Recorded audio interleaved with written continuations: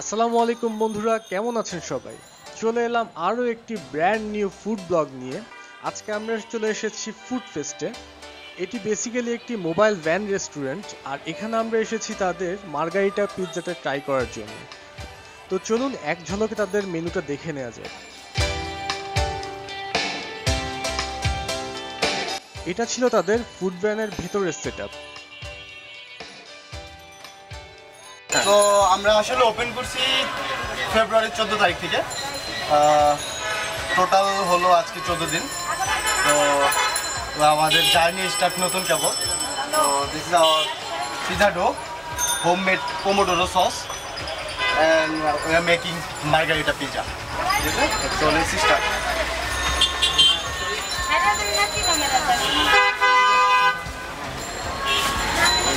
Medium size pizza.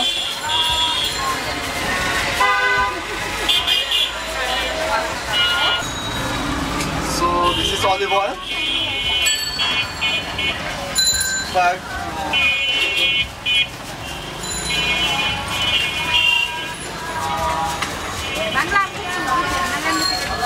এই যে do usually আসলে প্রেস করা যাবে। প্রেস করলে আমরা যে ফুল আইসি ইস্ট দিয়া ওটা আপনার থাকবে না।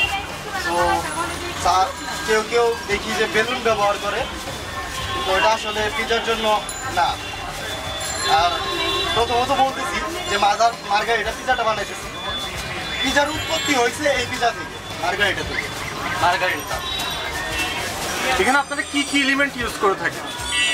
আচ্ছা, এটা আমাদের মার্গারিটা পিজাতে খুবই সিম্পল হয়। সেটা হলো cheese and pomodoro sauce and basil leaves. But বাংলাদেশে বেজিল লিভস পাওয়া যায় না, সেক্ষেত্রে আসলে আমরা টমেটো বা ক্যাপসিকাম দিচ্ছি। আচ্ছা, অন্যান্য যে রেস্টুরেন্টগুলো দেখি আমরা, বড় বড় রেস্টুরেন্টগুলো, সেখানে কি এই লিভসটা ইউজ করা হয়? বেজিল লিভসটা জি, সম্ভবত না, কারণ আমি এখনো বাজারে এখন পর্যন্ত পাই নাই বেজিল লিভসটা। আচ্ছা, আর এই পিৎজার তৈরিতে কতক্ষণ লাগতে পারে আপনার? কতক্ষণ লাগে একটা পিৎজা তৈরি করতে, মার্গারিটা পিৎজা? 10 থেকে 12 মিনিট ম্যাক্সিমাম। যদি খুব বেশি প্রেশার থাকে তাহলে আমি 20 মিনিট নিয়ে থাকি। আচ্ছা, আমরা এখানে আভেন দেখতে পাচ্ছি। আসলে এই যে এখানে এই আভেনটাতে একসাথে কয়টা পিৎজা তৈরি করা যায়? একসাথে আমার 3টা চামচ আছে, তো আমি 3টাই করতে পারবো, কিন্তু চাইলে আরো বেশি করতে পারবো। যেমন ধরেন একটা চামচে আমি 2টা পিৎজা ঢুকিয়ে দিচ্ছি অলরেডি। আচ্ছা, সো আমি যদি সেম সিস্টেমে আপনার প্রতিটা চামচে 2টা করে দিই, তাহলে দেখা যাবে 6টা পিৎজা করা যাবে একসাথে। আচ্ছা, তো এটা হলো আমাদের homemade pomodoro sauce, pizza sauce যেটা। আচ্ছা আচ্ছা, এটা কি স্পাইসি হয় এই সসটা? খুব বেশি স্পাইসি হয় না, কেননা আমরা বাচ্চাদের জন্য কুক করে থাকি। তো কিছু কিছু আছে যারা বাচ্চা নিয়ে আসে, ওনাদের জন্য তো স্পাইসি দেওয়া যাবে না। আচ্ছা, আমাদের এখন আমরা কি দিচ্ছি? Cheese, cheese, mozzarella cheese. Mozzarella cheese.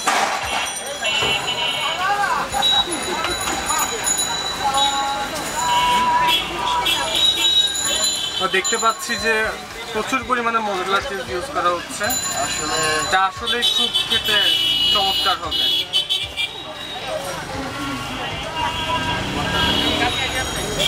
এই মোজারেলা চিজ কিন্তু সারা পৃথিবীতে খুব খুব জনপ্রিয়, খুব জনপ্রিয়। যদি আমি চাচ্ছি যে আপনার চিজ, কিছু কিছু পিজা আছে দেখবেন এভাবে যখন স্লাইস করা হয়, স্লাইসটা টান দিলে একটা কি বলে ওইটাকে,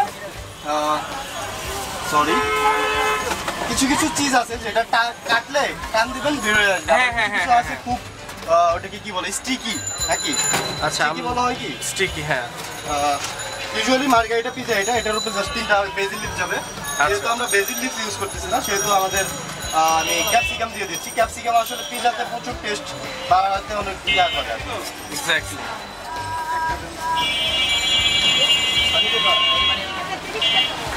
এটা হলো medium size পিজাটা, medium size pizza, এবং এটা এখন আভেনে চলে গেল। আর এই হলো দুটো বের হলো, দুইটাই স্মল আর কি। আচ্ছা, এখানে দুটো স্মল পিৎজা বের হলো, দুটোই। এটা কি ধরনের পিৎজা? এটা আপনার হাওয়াইয়ান পিজা, এটা মার্গারিটা পিজা। আচ্ছা, ঠিক আছে, এখন আমাদের পিৎজাটা আসলে রেডি হচ্ছে। তো আমরা কিছুক্ষণ অপেক্ষা করে থাকি। 10 মিনিট লাগবে। 10 মিনিট, তাহলে ঠিক আছে, আমরা 10 মিনিট অপেক্ষা করি এবং তারপর আমরা পিৎজাটা হাতে পাবো। আমাদের পিৎজাটা হয়ে গেল, তাই তো? জি জি। This is your pizza. ওকে, তাহলে এটা এখন পার্সেল হবে। ওকে, হয়ে গেল আমাদের পিৎজা। তো হ্যাঁ, এই পিৎজাটার দাম নিয়েছে মাত্র 199 টাকা। এটা মিডিয়াম সাইজ পিৎজা। তো এরই সাথে প্রিপেয়ার্ড হয়ে গেল আমাদের পিৎজা। তো এটা এখন প্যাক করা হচ্ছে এবং এই পিৎজাটা আমরা ঘরে নিয়ে গিয়ে খাবো এবং এটা রিভিউ করব। তো চলুন আমাদের সাথে। ও হ্যাঁ, বলতে ভুলে গেছি, তার আগে আমরা যাব সাল্লু মামার দাওয়াতে। নামটা অদ্ভুত, তাই না? এটাও অ্যাকচুয়ালি একটা ফুড কার্ট। তো বন্ধুরা, আমরা চলে এলাম সাল্লু মামার দাওয়াত খেতে। তো এই ফুড কার্ট সম্পর্কে যদি বলি তাহলে একটা কথাই বলবো, এখানকার খাবার কিন্তু খুবই রিজনেবল। তো দেখে নেওয়া যাক তাদের মেনু এক নজরে।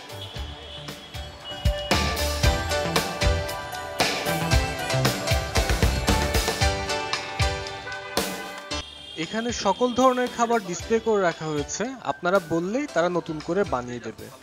তো আমরা আজকে অর্ডার করছি থাই স্যুপ উইথ অন্থন, যেটার প্রাইস মাত্র 30 টাকা।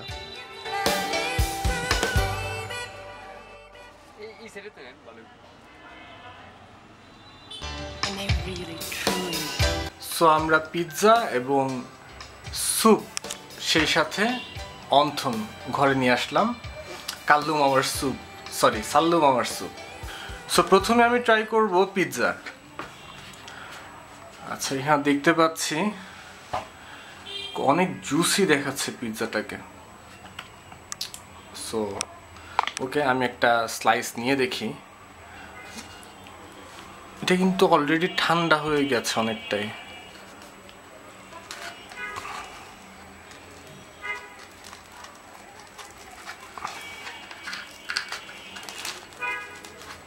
ওকে, দেখি এটা কেমন। বিসমিল্লাহ।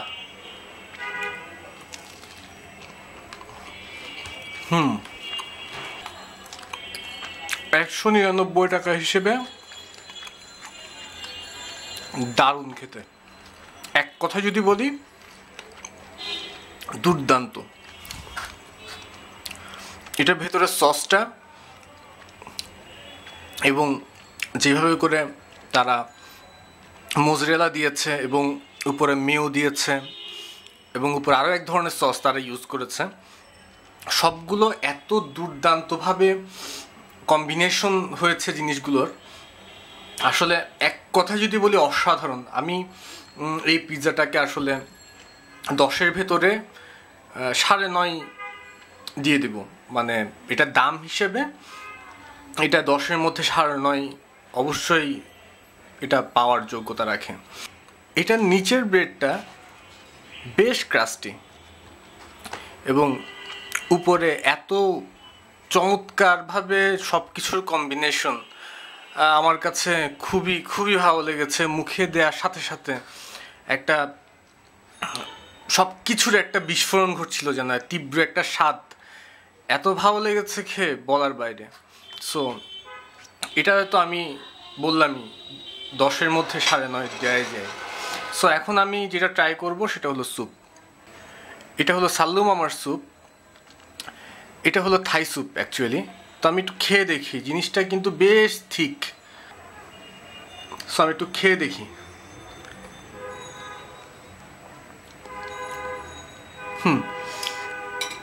30 টাকা হিসেবে এটা কিন্তু খারাপ না। সো এটা দিয়ে একটু ট্রাই করে দেখি এই অন্থনটা। বেশ কুরকুরে। আচ্ছা, এই অন্থনটার বিষয়ে বলি। এই অন্থনটার ভেতরে কিন্তু আসলে কিছুই নেই তেমন। এটা দেখাই। এটার মধ্যে এই এতটুকু পরিমাণেই শুধুমাত্র কিছু ঝাল কিছু দিয়েছে, এই এতটুকু পরিমাণেই। সো আচ্ছা, এটা খেয়ে দেখি আমি।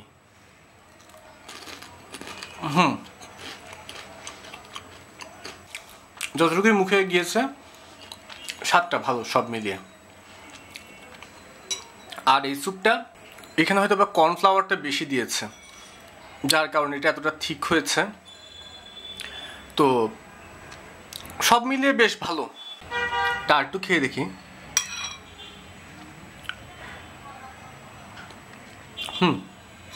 খারাপ না। তো সব মিলিয়ে ছিল খাবার। এই স্যুপটাকে আমি 10-এর মধ্যে কত দিতে পারি? 10-এর মধ্যে 7 দাম অনুযায়ী। অ্যাকচুয়ালি দাম অনুযায়ী এটা কিন্তু 10-এর মধ্যে 7 না, এটা 10-এর মধ্যে 8ই পাওয়া উচিত। যেসব মানুষগুলো আসলে কম টাকায় খাবার খেতে চায় তাদের জন্য এটা কিন্তু খুব ভালো একটা উদ্যোগ। 30 টাকায় স্যুপ, এত পরিমাণে স্যুপ এবং অন্থন। আসলে 8 দিলেও আমার মনে হয় আমি কমই দিচ্ছি, আমি যদি টাকার সাথে এই খাবারটা কম্পেয়ার করি। কেউ যদি এটাকে 10-এর 10 দিতে চাই আমি তাতেও না বলবো না। এটা কিন্তু খুব ভালো একটা উদ্যোগ। এই প্রাইস হাইকের সময়ে 30 টাকা দিয়ে এত পরিমাণ স্যুপ এবং সাথে অন্থন, এটা কিন্তু খুবই খুবই ভালো একটা উদ্যোগ, সাধুবাদ জানানোর মতো। সো আজকে এ পর্যন্তই ছিল। আসলে আমি অন্থনটাকে আর রেটিং করছি না, আমি এটাকে সাধুবাদ জানাচ্ছি তাদের, সাল্লু মামার এই উদ্যোগটাকে। তো আজকে এ পর্যন্তই বন্ধুরা। ভিডিওটা ভালো লাগলে সাবস্ক্রাইব করুন, লাইক, কমেন্ট এবং শেয়ার দিয়ে সাথে থাকুন। আসসালামু আলাইকুম।